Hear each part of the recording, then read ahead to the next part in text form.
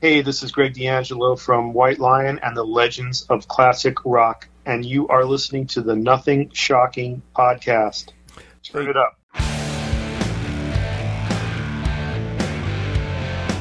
Want to know what's going on in the world of music? Then tune in to the Nothing Shocking podcast, a non-genre based, all-ages friendly rock and roll program.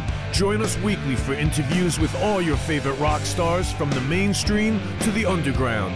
You can find us at nothingshocking.libsyn.com or anywhere you download podcasts.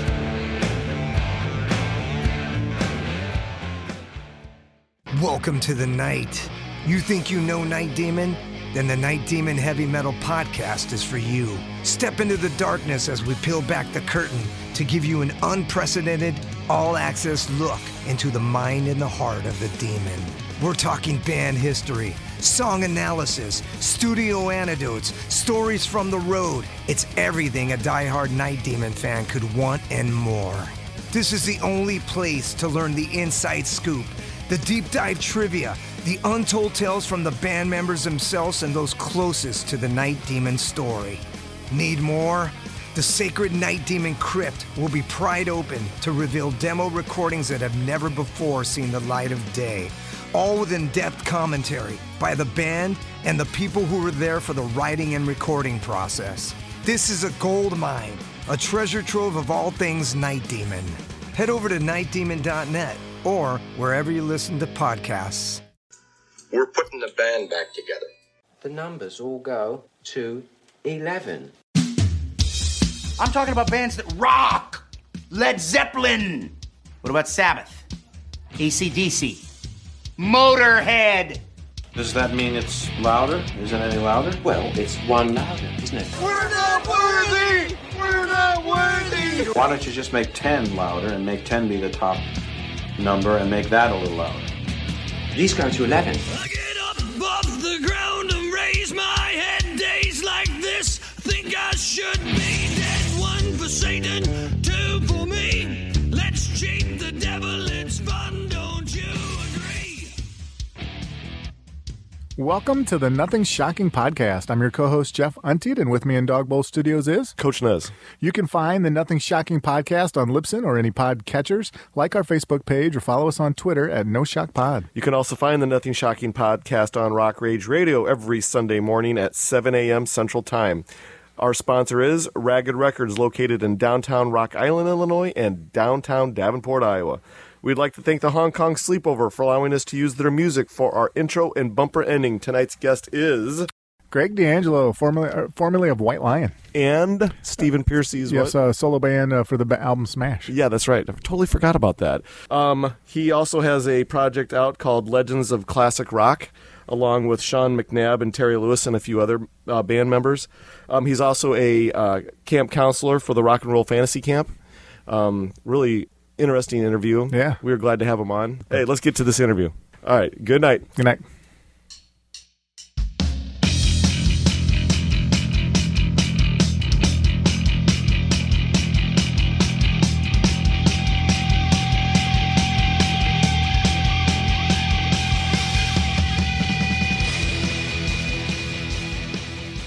Greg, welcome to the Nothing Shocking podcast. I'd like to introduce to you my co-host, Jeff Untied.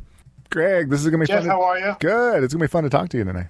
Yeah, I'm looking forward to it. Thank you. Well, fantastic. Well, as we hope to see the light at the end of the tunnel of the COVID-19 lockdown here, how did you stay busy during the 2020 pandemic? Wow, how did I stay busy during the pandemic? That's a good question. You know, it honestly, it's been almost 2 years now. We're just kind of starting to get rolling again. And it's such a blur already. It's such a blur. Mm-hmm. You know, my family and I kind of hunkered down, especially the first few months. And we were out there during this apocalyptic outings to Trader Joe's, where everybody was masked up and kind of like looking right and left for zombies to attack and all that stuff. You know, luckily that faded after we realized we weren't the only living people on the planet. You know, and slowly, eventually we got back to something resembling normalcy. I mean, we're definitely nowhere near where we were before, but and everybody's a lot more aware these days, especially in California, I suppose. But I'm not answering your question. You're asking what did I do? Well, I recorded a lot of drum tracks. I took care of a ton of stuff that was backburnered for years around my house, and took care of some projects. Still worked on my new band, The Legends of Classic Rock. There was a lot of ancillary production work we needed to do to get our show up and running, and still needed to kind of tick off our to-do lists with that. It's just like anything else. Time gets away from you. You do what you try to make best productive use of the time that you can, and I did. And I can say that we moved forward and, did the best you could in a bad situation. Absolutely. Let's talk a little bit more about the Legends of Classic Rock. Yeah. The origins of this whole project. How did it all work out, and how did it begin? Oddly enough, my partner in the band, Terry Ilous, singer Great White and XYZ, and I have been friends for about 30 years. Upon my leaving Pride and Glory in 1994, I opened up a recording studio, and it started, very meagerly, very small. And Terry was my first client. We were both in a low-budget place in our lives, and he needed to record some stuff, and I needed to get my business rolling. So I brought him in. He was my first client, and we kind of had a friendship since that point, and and stayed in touch for a couple of years. And as time will do, sometimes you lose touch, and him and I kind of lost touch, and just went on our own separate journeys. And we were at an Ultimate Jam night, that'd be cool. Jam at the Whiskey A Go-Go a couple of years ago, and we happened to run into each other and reconnected and started talking and performed together. And I say maybe we should think about doing something. And it really, that was the germ that kind of grew into what we have now. Oh, fantastic. Yeah. You, along with Steve Pfister, Shawn McNabb, Terry, Danny Johnson, and Kevin Jones are the makeup of the band. Can you discuss more about the recruitment process to get this thing up and running for the Legends of Classic Rock? Sure. Well, Terry and I, started the band, and we started to think about who we wanted to bring in as players. And, I told Terry straight out of the gate that, the most important thing for me was to bring in guys that I could sit in an airport with, guys that I could, sit at the crappy restaurant in the airport with and have a conversation, and not, really, it's the company, because, you start to get where we are at this point in our career, and it's more than just getting on stage and playing and being able to do what you need to do professionally as a musician strictly. That's kind of a given. You kind of need to have that base covered, but it's your social abilities and your abilities to cooperate and and just do what you need to do on a human level. I didn't want to, I didn't want anybody with substance problems. I didn't want anybody, who was going to cause a lot of drama. And so you talk to people and you figure out who's who and what they're all about. And given that the performance part is there and the musical ability is there, these are the things you look at. And that was really important to me. And Terry was of like mind. And we moved forward, with that general guideline. And first guy we met was who we both knew for ages, for decades, and who we both like very much and respect, as with all the guys that we have in our band, was Shawn. And we made an appointment to speak to Shawn at a NAMM show a couple of years ago. We kind of laid out what we wanted to do. and he immediately said he was in, which was great. And we moved on from there. We were able to get in touch with Danny Johnson, and Danny was a guy that when I grew up in New York City. I used to know of him from playing with Axis and with the Rick Derringer band, and he was kind of like, as a teenager, as a kid, I would look up to him and go, wow, he's a real pro, and look at this guy. And and he went on to play with Rod Stewart and Steppenwolf, and I was elated when he said he was interested in working with us, and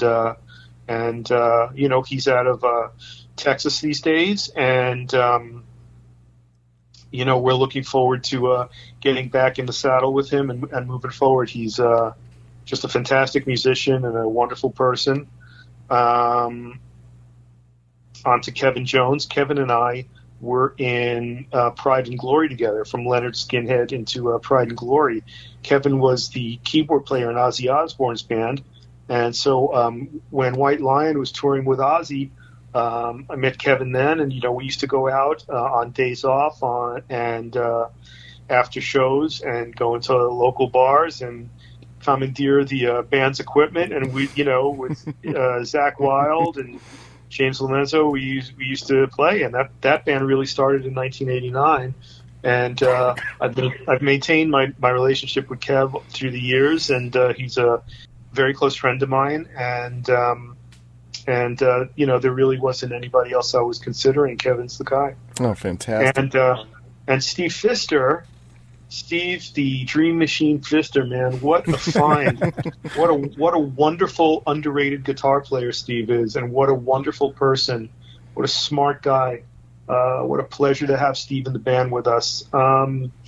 He is a neighbor, oddly enough, up here in the Hollywood Hills. And I was lucky enough to run into him, and we would just kind of chat in the street for a minute here and a minute there. He invited me up for a beer one day. We chewed the fat, played me some of what he was doing, and I was really impressed with who he was and what he was and how he plays. He's got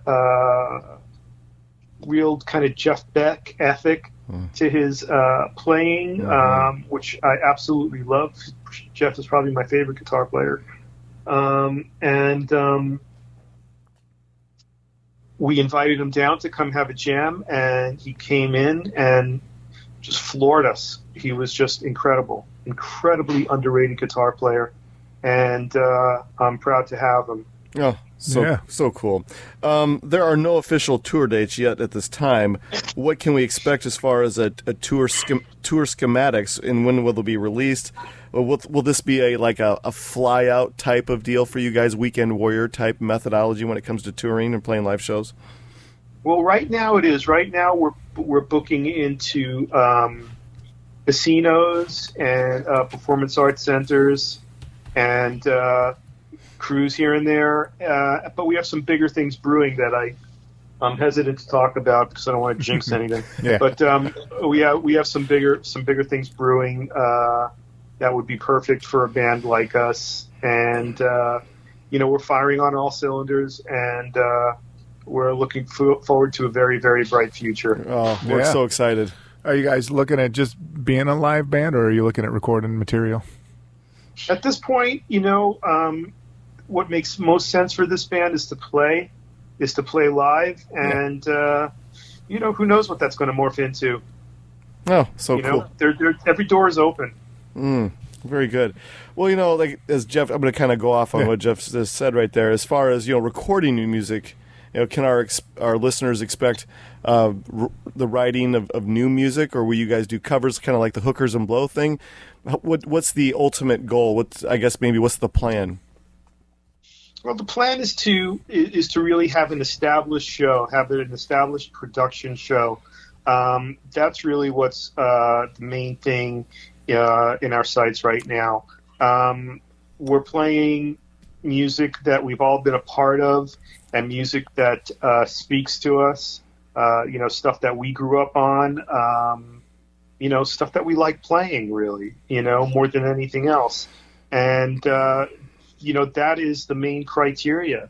for our repertoire. And so that said, there's a lot of great music out there that we can play and book ourselves with. And to quote the great Gene Simmons, who the hell wants to make a new record? Well said. Well said. Well, let's kind of detour from the subject and kind of go on. You're also working as a counselor at the Rock and Roll Fantasy Camp. How did you get involved with this camp? Is it something that you foresee yourself doing many years down the road? What can we expect out of you when it comes to the Rock and Roll Fantasy Camp? I got introduced to the Rock and Roll Fantasy Camp by my friend Tony Franklin, who asked if it was something that I would be interested in doing. I immediately said yes. I knew of Fantasy Camp, and just thought it was such a wonderful opportunity for people to get close to musicians and to get a little taste of what it's really like to do this, for a living or on a daily basis. When I was a kid, the closest I could get to Jimmy Page was Cream magazine, and that was it. No social media, no nothing, so there was always a mystery there. And, there's a lot of people come to the camp that, want to have a one-time experience. And there's a lot of people that want an in. That want to understand, what do I need to do to take the next step to become a pro musician?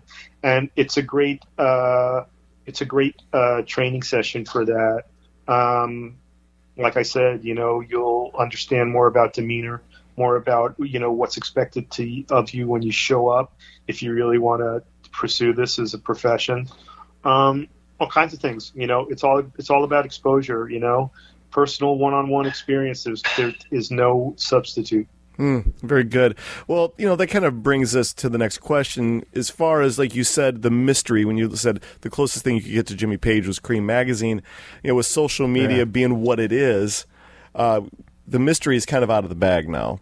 But, what also gives us the accessibility for interactions. If we didn't have the internet, we wouldn't be doing this with you right now. But that being said, what is your preference? Do you prefer the mystery of the old days, or do you prefer the accessibility of the now? How does it work for you? Well, I think there's good and bad, to both. Not being able to get close to Jimmy Page for all those years, kind of made him this enigma, this superhero to me. Led Zeppelin is my favorite band for a great majority of my life, and forming an image of who he is and how he plays and what he does, just based on what the limited amount of information that was available to me, kind of allowed me to paint a picture in my head, and as much as you fall in love with the music and the imagery and the limited video that was available back then, and and all that stuff, you need to fill in the holes, and and really in a way that's a bit of a creative process as well. It is, and you kind of everybody, I'm sure everybody's got a little bit different take, Current world has kind of digitized it. It's kind of, eliminated any of those little holes that were. I should say it's made it a little bit more analog, but it's kind of smoothed over the edges. But all those little holes that you were able to fill in by yourself, a lot of them are gone. Now you get a clearer picture to personalities and who they are and how they are, and while that's good if you want a real clear picture, it's a little bit bad in that it takes away a little bit of the mystery, and there's something romantic and something that's a little bit personal about your being able to fill in those holes. Well said. At least in my opinion. I couldn't agree more. Jeff, you got the next one? I just wanted to ask you about your current drum set. Some drummers can. I'm always amazed at you have different various levels of drums. So you have some that just set up a real small kit and just have a one tom and a couple cymbals, and other ones have these ginormous kits that surround them completely around. What's your preference? Oh, gee, I have both. I have all of it. Over the 40 some odd years of doing this, I have acquired a ton of kits. I purged a lot of stuff a few years back, but I'm still left with half a dozen or so kits. Latest of which is a wonderful kit that Drum Workshop has provided me with. They are, they kind of go hand in hand with my requisites for my band. I don't want to have wonky hardware. I don't want to have anything that's going to get out of round. I want to make sure these shells are made well. I want to make sure that they can tune up right.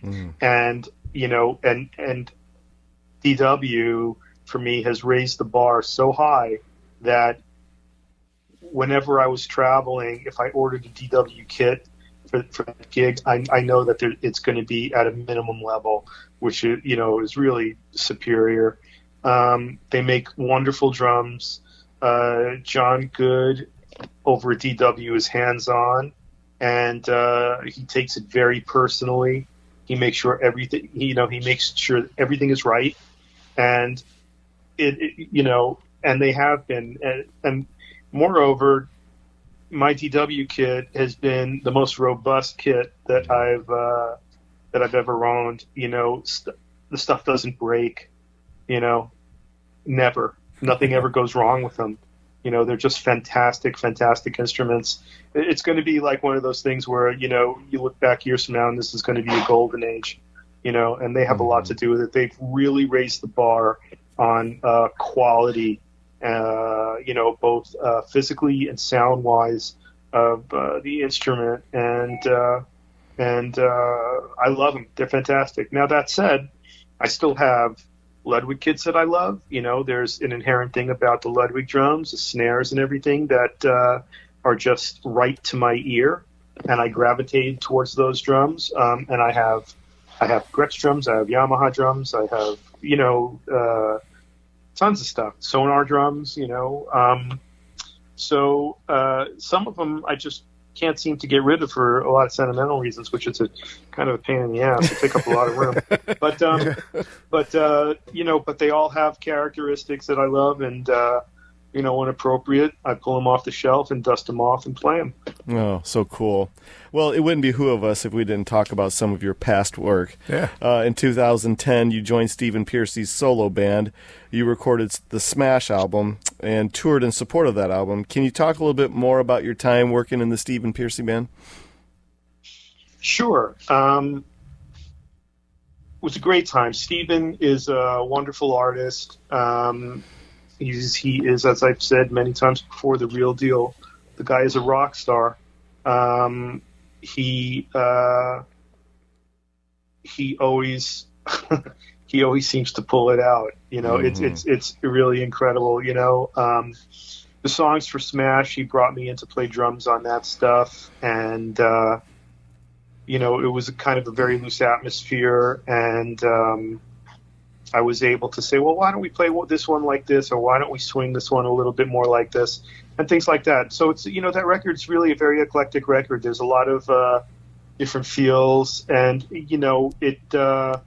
it's a good representation of where that band was at that point in its lifespan. Like I said, I'm a big Zeppelin freak. I think you hear a lot of that influence throughout the tracks on that record. And it's not, you don't always have the chance to put that kind of stuff in when you get brought in to do a record. Sometimes it's very clear cut what it needs to be, but when people show up with frameworks, and and there's a little bit of room to inject a little bit more creativity, you can play something that's going to influence what the bass player is going to play or what the guitar player is going to play. And I think on all of our parts on that record, the interplay in that creative process was prevalent.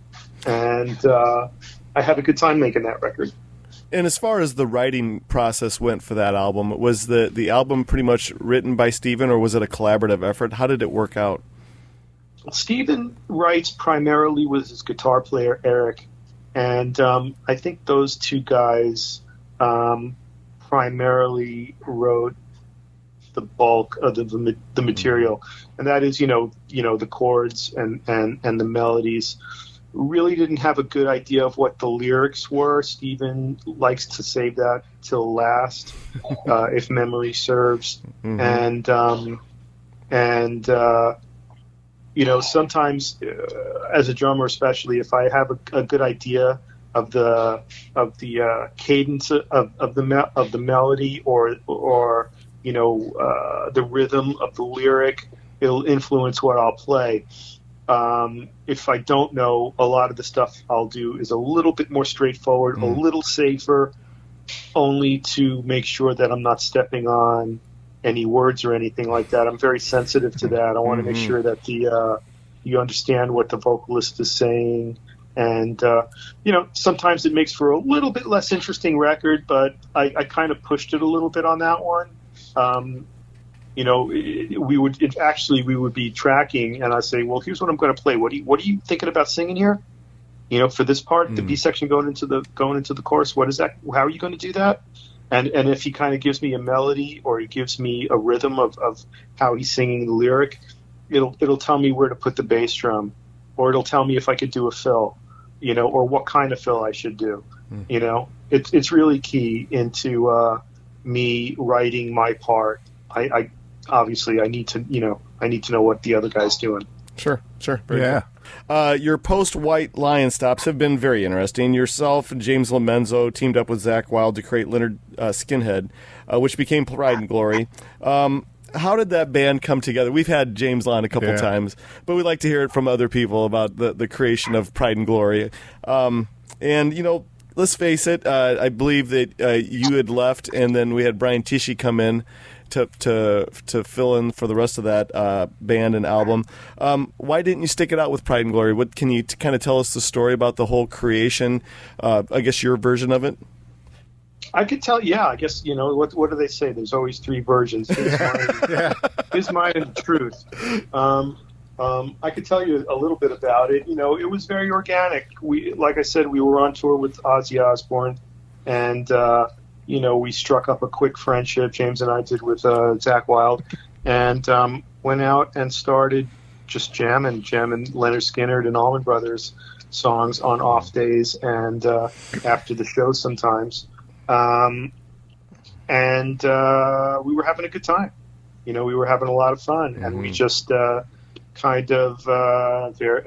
organically carried it over to when we were home. We lived in very close proximity, so we were able to jam and play together. And eventually, Zakk had asked us to, start this original band with him, and we were excited and happy to do that. And for various reasons, it wasn't working out to our mutual interests, and I decided to depart a week before we made the record. And